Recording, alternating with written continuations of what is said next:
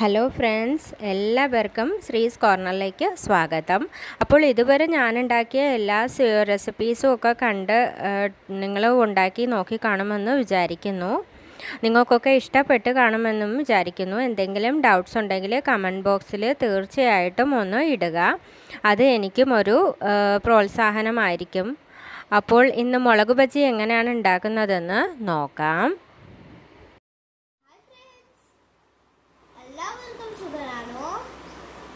Please subscribe our channel and click the bell icon to get new video notifications. So let's see how to make this Mulaku bhajiyas. അപ്പോൾ ഇത് കാണിക്കാനായിട്ട് ഞാൻ കുറച്ച് മുളകുകളെ എടുത്തിട്ടുള്ളൂ.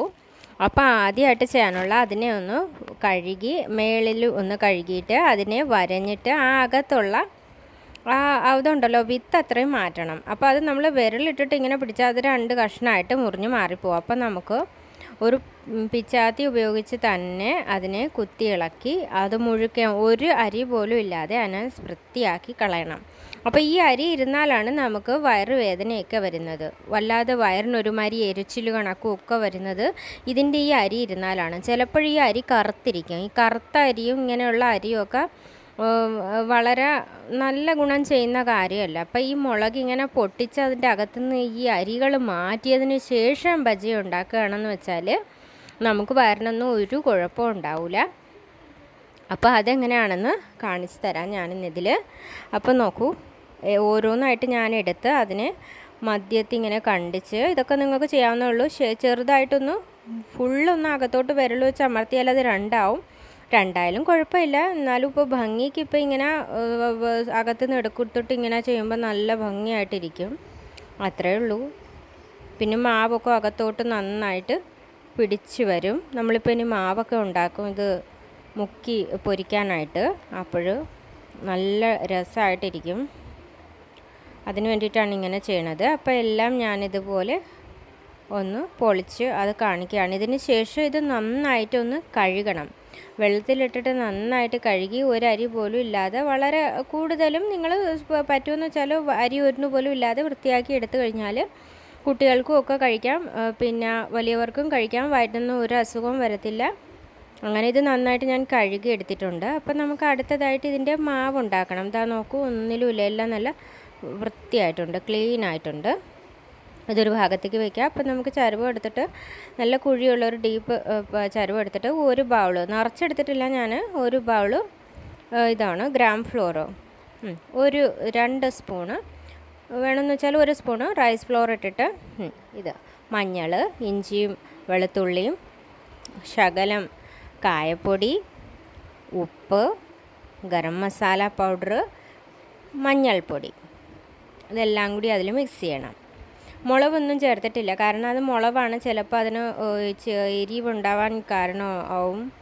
അപ്പം നമുക്ക് എരിയുള്ള ഒന്നും വേണ്ട. ഇതിപ്പം ബാക്കിയുള്ള എല്ലാം കൂടെ വെച്ച് വെള്ളം ഒഴിച്ച് ഒത്തി കട്ടിക്കാണ് ഞാൻ ഈ കലക്കുന്നത്, ഒത്തി കുറുക്കി. അപ്പോൾ ചിലർക്കിപ്പോൾ കട്ടി വേണ്ടാന്ന് വെച്ചാൽ കുറച്ചുകൂടെ ലൂസാക്കിയിട്ട് ഉണ്ടാക്കാം.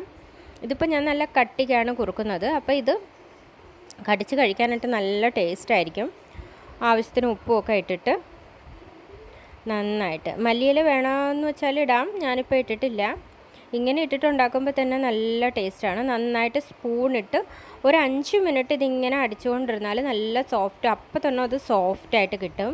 കൈ വെച്ചും ചെയ്യാവുന്നതാണ്. ഇതിന് മുൻപുള്ള വീഡിയോയിൽ ഞാൻ ഒരു പ്രാവശ്യം കൈ വെച്ച് ചെയ്ത് കാണിച്ചിട്ടുണ്ട്. അതുകൊണ്ടിട്ടാണ് ഇപ്രാവശ്യം ഞാൻ സ്പൂൺ ഉപയോഗിച്ച് ചെയ്ത് കൂട്ടി കുഴച്ച് കാണിക്കുന്നത്.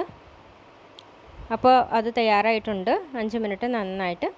അത് കഴിഞ്ഞ് നമ്മൾ എണ്ണ ഒഴിക്കണം. അത് എണ്ണ ഏകദേശം ചൂടായിട്ടുണ്ട്. അപ്പോൾ ഓരോന്നായിട്ട് മുക്കി അതിലോട്ടിട്ട് പൊരിച്ച്, ഒരു വശം പൊരിഞ്ഞ് വരുമ്പം തിരിച്ചിട്ട് മറുവശവും കൂടെ പൊരിച്ചിങ്ങ് എടുത്തു കഴിഞ്ഞാൽ ചായയുടെ കൂടെ നമുക്ക് കഴിക്കാം. കൂടാതെ സോസ് ഇട്ടിട്ട് നമുക്ക് കഴിക്കാം. ഈവനിങ് സ്നാക്കായിട്ടും ഉണ്ടാക്കാം. ആരെങ്കിലും ഇപ്പോൾ വീട്ടിൽ വരണമെന്ന് വെച്ചാലും നമുക്ക് വെക്കാം, പെട്ടെന്ന് ഇത് ഉണ്ടാക്കിയെടുക്കാവുന്നതേ ഉള്ളൂ. അതുകൊണ്ട് നിങ്ങളെല്ലാവരും ഒന്ന് ഉണ്ടാക്കി നോക്കുക. ഇതൊരു വശം നന്നായിട്ട് പെട്ടെന്ന് പൊരിഞ്ഞ് കിട്ടും. ഉടനെ തന്നെ തിരിച്ചിട്ടാൽ മതി. അടച്ചൊന്നും ഇടണ്ട, അടച്ചിടേണ്ട കാര്യമൊന്നുമില്ല. പെട്ടെന്ന് തന്നെ ഉണ്ടാക്കിയെടുക്കാം. ഫുൾ ഫ്ലെയിമാണ്, കൂടുതൽ കരിഞ്ഞു പോകാതെ സിമ്മിൽ വെക്കണമെന്ന് വെച്ചാൽ ഒന്ന് വെച്ചോളണം, അല്ലെങ്കിൽ അകം വേവത്തില്ല. അത് കാരണം ശകലം അത് ഒന്നായുമ്പോഴത്തേക്ക് തിരിച്ചിട്ടിട്ട് ഒന്ന് ചെറുതായിട്ടൊന്ന്, കൂടുതൽ അങ്ങ് സിമ്മാക്കരുത്, ഒരു ശകലം ഒന്ന് സിമ്മാക്കി പിന്നെ ഒന്ന് കോരിഞ്ഞ് മാറ്റുക.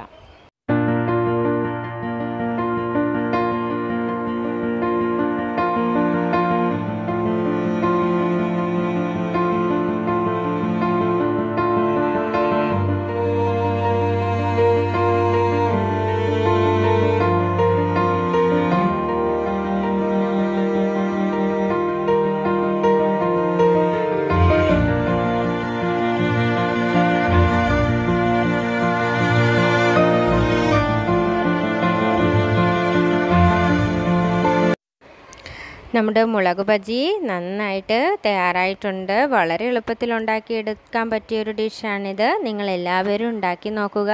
Thanks for watching and try it.